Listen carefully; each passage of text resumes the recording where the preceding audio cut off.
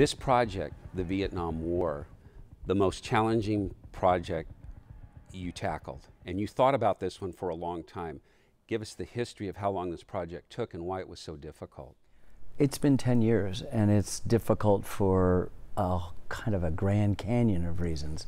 It's a subject that Americans don't really want to talk about. We've been ostriches and put our heads in the sand. It was divisive for us back then. It's divisive in conversations now.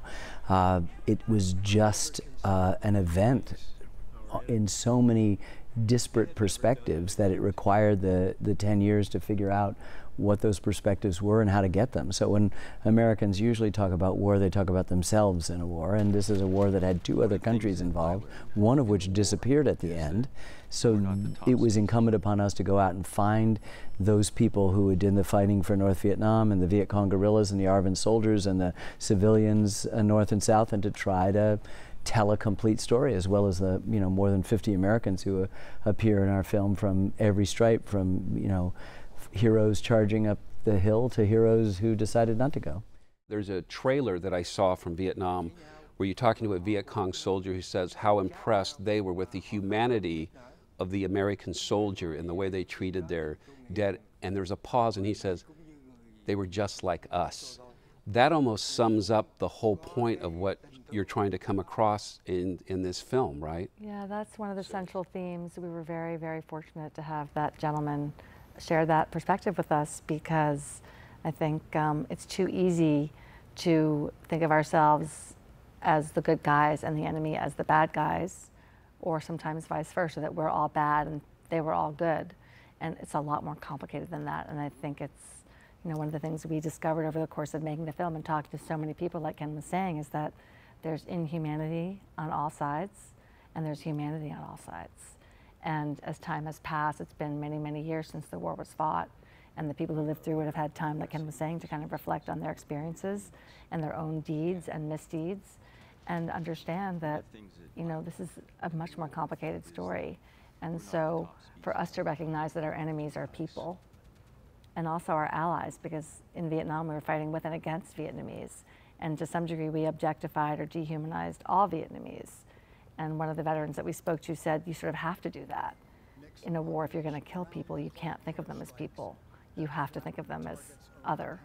And as time has passed, of course it bubbles up. These were human beings. This was you're looking at a pile of bodies of people who were killed in the war, and every one of them is somebody's son, whatever side you're on. And that was an important point to just try to understand and get across. I think, Ken, you said it's okay, something can be true and something can be not true, and that can be the same. Yes. When you're looking at it. So, what we discover is that in all wars particularly, but in lots of human events, that more than one truth is correct. And what we wanted to do was provide the possibility that we could respect a diversity of perspectives. But we learned that in our jazz series. Wynton spoke to us, Wynton Marsalis, a great trumpet player, and said sometimes a thing and the opposite of a thing are true at the same time. And I think for most of us, we'd like to go through our lives presuming that everything is black and white, that it's just based on a kind of a binary system, a 1 or a 0. And our lives, our marriages, our relationships, our family, our faith, the art that we like, all these things require subtleties of understanding that more than one thing at a time could be true. And it's only the absolutist, the fundamentalist, that doesn't permit the kind of tolerance, the gray areas in between these polarities that actually never exist, to be what our operating manual. So with the Vietnam film, it wasn't our job to come with a political agenda. It was our job to call balls and strikes. And so, as Lynn was saying, when the Viet Cong are doing a terrible thing, we say a terrible thing. When we do it, we show it. It's just what happened, and then each one of us can come to our own conclusions, or begin to realize, as Lynn's suggesting, that maybe at the end there's more than one conclusion, and that undertow and complication are the name of every game. Well, maybe that's, and I think you've touched on this in your previous tours talking about Vietnam, is the Civil War, baseball, those kind of had a redeeming quality about them. After you were uplifted when you watched it, this purpose of this is something way different, isn't it? Well, I mean, the purpose of this, as Ken was saying, was really just to tell the story. We had to try to find out what actually happened, and not just from the American side, like Ken was saying, but from the Vietnamese sides as well. And if you could figure out what happened, that would be the purpose. You know, and if you can sort of put all the pieces together, then you can kind of take a step back and try to understand, you know, what were the dilemmas that our leaders had to face, found themselves in a very difficult situation that maybe didn't have a problem without an answer. What do you do in that situation? And in terms of a redeeming narrative, I mean, this is a tragedy. There's no getting around that. And tragedies don't have happy endings. But we found quite a lot of redemption, if you want to use that word, in the courage of people to endure and in the resilience that people show in the face of tragedy. Somehow you keep living if you're lucky enough to survive it. And then many years later, if you can tell your story, kind of organize your feelings and thoughts about this extraordinarily complicated, painful experience, that shows us all kind of a manual for living that's very powerful. And then, you know, the other piece of it is there's heroism in, like Ken said, the people who, in the conventional sense that we think of a hero, someone in danger, saves other people at great risk to himself or herself. But this film also challenges that and makes us think about, well, you know, maybe it's heroic to say no to your government if it's doing something you don't think is right. So it kind of complicates and questions and challenges our ideas about heroism and patriotism. And we think that's extremely positive for our country to think about that.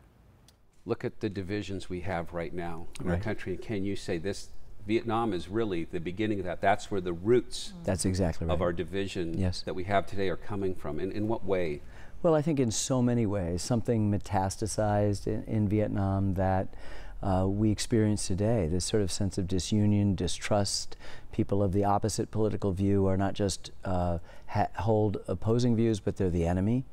All of this sort of had its seeds in Vietnam, but this is, you know, I'm not sure it's cyclical, but you see this in other periods of our time. Of course, our Civil War is the worst, you know, lack of civil discourse, as people complain about today. That's when you kill 750,000 Americans over the issue of slavery. That's really a lack of civil discourse. So, you know, we can put it in perspective, but I think what we're hoping is that by sort of unpacking what had happened in Vietnam to really describe that stuff, we have an opportunity to therefore have a better conversation today about what went on, but also have a better conversation today about what's going on now. And that's the great gift of history. I mean, you know, I say this over and over again, but history is the set of questions we in the present ask of the past. And so it's very much interested in what happened back then, but it's very much informed by the way we shape those questions and what those questions are. So what we want to ask of the Civil War at its centennial in 1961 is hugely different than the kind of questions we were asking in 1990 when our Civil War series came out. And now that we're 40 plus years out of the fall of Saigon, we're going to ask questions that are tied up, however consciously or unconsciously, with what's going on now, our hopes and our fears. And so I think it's very reasonable to say that history could become the greatest teacher that we have.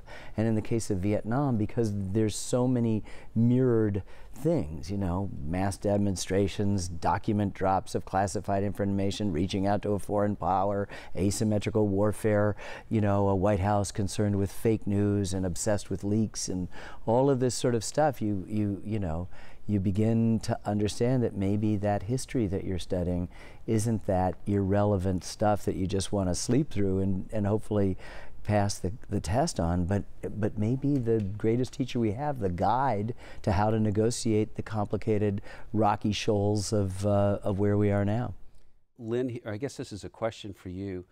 Do you touch in the Vietnam about the media's role in Vietnam? That's the first war that the media is like embedded into it, and actually the media is changing perceptions at home, you know, and how difficult was that? Because you had, compared to other subjects that you've tackled, in fact, you almost had a plethora of just so much stuff. It must have been very difficult to wade through it all. Well, apropos of wading through the material, Ken and I are extraordinarily lucky to work with an incredible team of people who do most of that wading. Our producer, Sarah Botstein, and our whole team of researchers and producers go through thousands of photographs and hours and hours and hours of footage from around the world to find the material that we're going to put in the film. and then our editors sort of work with it, and then we respond and try to shape the narrative with the material that they find. This was the first time that the American public saw a war kind of as it unfolded, not in real time. It wasn't live broadcast by any means, but footage was shot and sent back and then edited into broadcast. But, you know, the public understood over time that they weren't really getting the full story of the war. And that disconnect, what they ended up calling the credibility gap, started very early and over time built and built and built. So that by the time the Tet Offensive happened in 1968, the government had been telling the public, this war is almost over, we're winning, you know, we've got them on the ropes, we can see the light at the end of the tunnel, we're on the 2-yard line. And then this enormous cataclysmic attack happened all over Vietnam with cameras everywhere. And that footage coming back really was seminal in sort of having the American public recognize there was a disconnect between what they were being told and what was actually happening. I guess the final question is, you would want people after they watch this to kind of walk away, this to be the catalyst for a conversation. That's exactly right, a courageous conversation, ones we're not having. And these are conversations that we hope will happen in the most intimate settings between grandchildren and grandparents, between sons and fathers and daughters and mothers and all of those sorts of things. But also communities were torn right down the middle about this. Families were torn in half by it, of course, but so were communities and states and the nation. So we hope that it's a kind of pebble in a pond, that it ripples out and has that effect, and that we might try each in our own way to discover what the lessons are. I mean, there are few that are kind of obvious. You know, we're not going to make the mistake again of blaming the warriors. That's just not going to happen, and that's, I think, a permanent thing. And the military sure learned right away that they're not going to permit the media as free a reign as they had in Vietnam, and they'll put it in a fancy word and say, we'll embed you, but that means we're surrounding you with a scrum, and you're not going to get that shot of the guy shooting the Vietnamese spy, or you're not going to get the little girl running down. They want to control a little bit about that, very understandably. But after that, then it really we're kind of on our own. Well, you know, the policymakers didn't learn a lot of lessons. They applied them quite successfully in the first Gulf War, but by the time we were back in Iraq, almost all the lessons of Vietnam had been forgotten in the rush to decide that you know, we can go in without very clear objectives, and we can do it on the cheap, or we can do it this way or that way.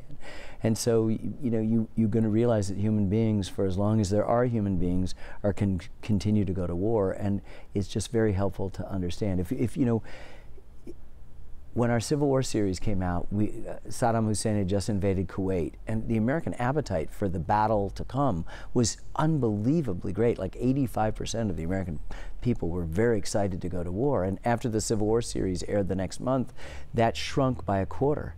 And I always thought that was the best review we'd ever had, because you'd never be excited to go into war. You ought to be a little bit, you know, wars have costs. Wars are incredibly cruel, no matter what they are, and you can't put lipstick on the pig of war and pretend that it's not. We do that after the fact, which is probably why we get into more wars. But we certainly think that this has the opportunity, because of the variety of perspectives, the recognition you'll feel, not just with the whole wide panoply of American perspectives, but the Vietnamese ones as well, like the ones you cite. When you have the Vietnamese recognizing the humanity of the other, that's a good way for us to be a little bit off guard. It's a wonderful moment, and we're grateful that you picked it up, and I think there are many other moments like that that'll help us bridge some gaps in our own thinking.